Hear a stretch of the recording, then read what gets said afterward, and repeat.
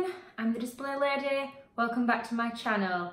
In light of going back to school soon, I know some of you are already back at school, but most of us here in the UK, we've got another week yet, just clinging on to that holiday. But I wanted to film this video all about behaviour management because I know that it is a hot topic and I know that quite a few of you will be a little bit anxious about your new class and their behaviours. So I've put together this list of tips from my experience as a teacher, and yeah, I hope you find them useful and to enjoy the video.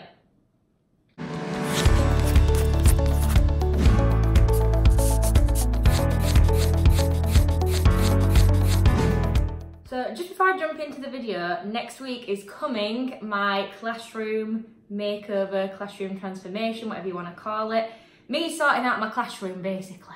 So if you want to watch that video, hit the bell, hit the subscribe button, and you'll be notified when that video comes live next week. So my first tip for behaviour management is creating engaging content, engaging lessons. If the children are not engaged in what you're teaching, or it's too hard, they're not accessing it properly, or it's just downright boring, that's when you're more likely to get behaviour problems. So really do consider your content and think about, am I catering for all the children? Because if the answer is no, then you're likely to get behaviour problems. And as a new teacher, you've got kind of all on with the teaching process.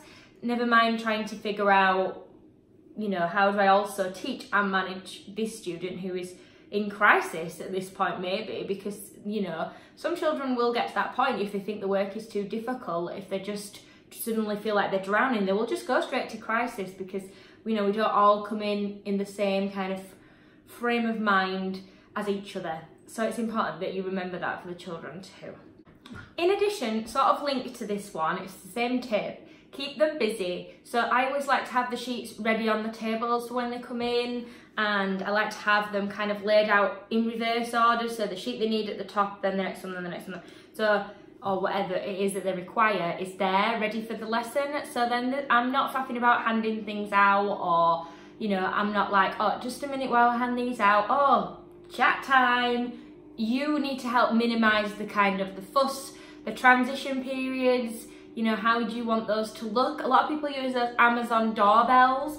I haven't personally used them, but I'll link one below so you know what I'm talking about. But I'm considering it, to be honest, because they do lots of chimes and rings and things. However, I'm teacher skint right now because I've spent loads on my classroom.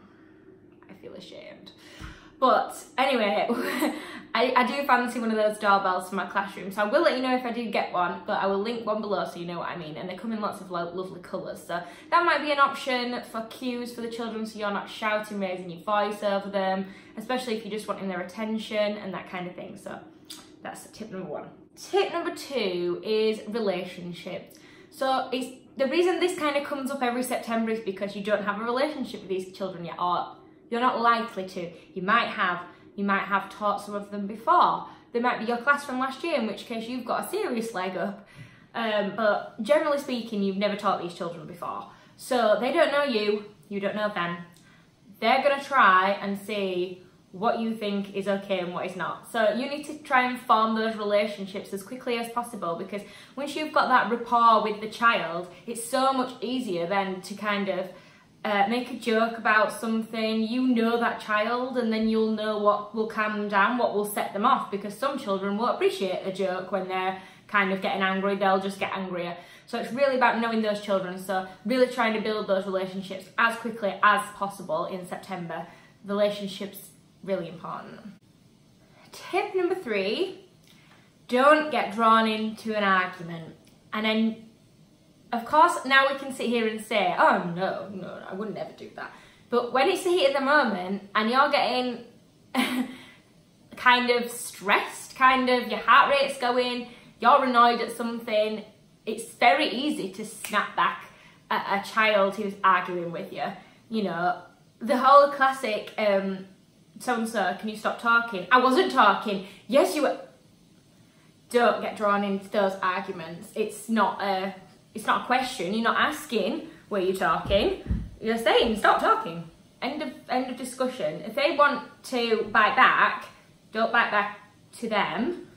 You know, don't get drawn into an argument. It's the same if a child's in crisis and they're angry and they're stressed. There's no point having a conversation with that child, trying to reason with them or argue with them. They're just going to shout at you. They're just going to argue with you. You might even get sworn at. So it isn't worth it.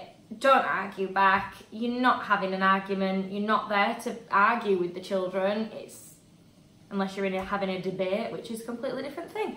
So my tip number, whatever we're on, three. I'm so good with numbers.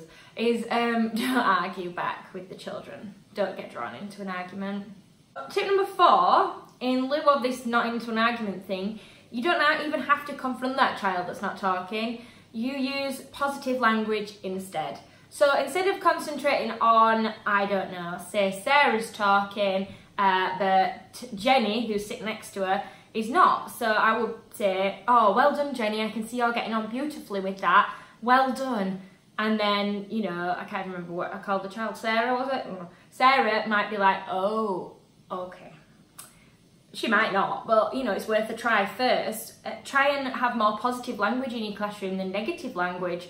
I'd always, say the children are coming in from playtime, they're all chattering, blah, blah, blah. One of them has sat down and got on with it. Oh, amazing, dojo, house, whatever. Start rewarding that positive behaviour instead of, right now, quiet down, blah, blah, blah. Well, you started off negative. Why not try with the positives? Then if they're still not being quiet, you know, then you can challenge it. I'm not saying ignore bad behaviour, but there is a certain amount of, do I need to challenge this, or can I challenge this in a different, more positive way? So my tip number 4 is positive language. Tip number 5 is take up time. So say you've asked a child, you know, I want you to be getting on with your work, leave and come back to them in a little bit. Give them chance. Don't get into this kind of standoff where the child's thinking, I'm not getting on with my work, and you're like, yes you are. Try not to get into that kind of situation, you know, check back in with them, like, I'll come back to you on that, or, you know, I'd really like to see you getting on with that, you know, do you think you could have a go at this one? Move away, come back. This is obviously not if the child is actually stuck on a question, and then you're going to get some kind of low levels behaviours stemming from this lack of understanding, but more if the child's just outright refusing. And you'll know that as you know your children. That's why the relationship part is so important. But yeah, definitely give the children some take-up time. You know, if you've asked them to do something like, can you sit back in your chair, you know, ignore them, carry on teaching the rest of the class, and you know, let them just do it. You know, it's not, kind of have that expectation, like you are going to do it, so I don't need to further continue that whole line of argument or line of inquiry. You know, I've had children kind of banging on the tables for, you know, attention. Just ignore them, because if I give that attention, that's exactly what that child wants. So what am I saying? Bang on the table and you'll get my attention. No, because I don't want that behaviour to continue. More like, get on with your work and then you'll get my attention. I've kind of jumped ahead to number 6 with that one. My bad. Number 6, what is your acceptable? Especially in September, the children are getting a feel of what is acceptable to you and what is not.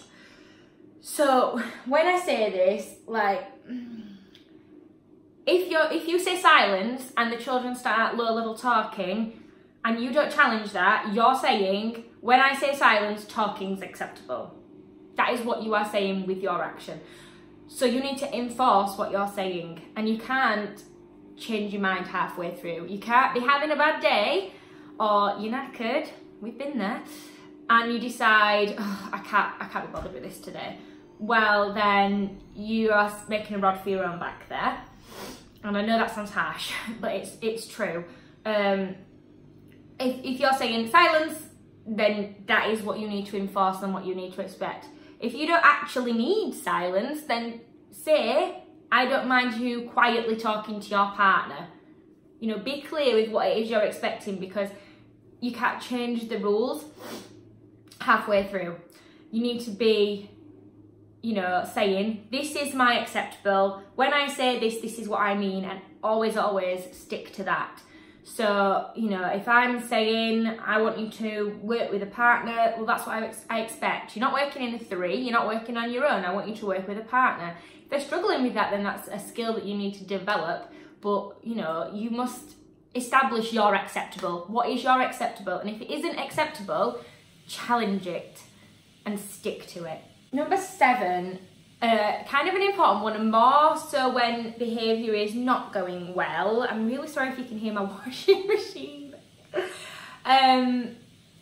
What was I saying? Oh yeah, know when to step away. So, you know, if you're in this heated thing with a child, and, you know, this child's in crisis, or this child's maybe this child's hit you, like, I don't know, whatever's happened, or, you know, you're really angry with this child because this child's, you know, done something to another child, so you're really angry. So you need to know when to step away and when to let somebody else manage that situation. Because if you're getting really, really angry and really involved in the situation and your hands are shaking, you need to step away from that situation, because you need to try and, you know, not get too sucked in to these situations with the children. And sometimes it's necessary, sometimes you need to join their level to bring them back down and all of that. But, you know, if you're actually emotionally involved in that situation and actually feeling like I'm not in control of myself, really step away, because otherwise something that you don't intend to happen may happen, and that would be a disaster. So, you know when to step away, know when to let somebody else take over a situation, and obviously you need to have that restorative conversation afterwards if you've been in this heated exchange with a child.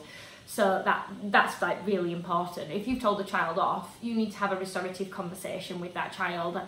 Do you understand why I've said that? Can you understand where I'm coming from? You know, try and get the children to empathise, get them to understand. So that's kind of a bonus tip, I guess. Restorative conversations is bonus tip number 1. There is a bonus tip number 2 coming at the end of the video, so keep watching. And I've missed out number 8, so there may not be. Number 8, seek advice and watch others. So I've learned so much about behaviour management from watching how other teachers handle situations, and it really does come with experience. You know, as an NQT, you've not experienced every situation in terms of behaviour, even in terms of like handling parents and things like that. So really do observe how other teachers, I'm really sorry about this washing machine if you can hear it, really do observe how other teachers handle situations, because you really can learn from that. Especially if you're a TA and you're looking to go into teaching, really observe how your teacher is handling it, or if you're a student, how is your mentor handling the behaviour, because the kids are going to behave differently for the teacher than they are for anybody else, and it's just the way of it. And some children are better with other people, other adults, than others.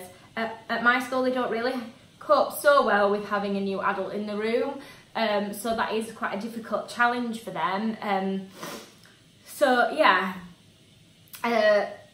seek advice, watch others, learn. Number 10 is emotions.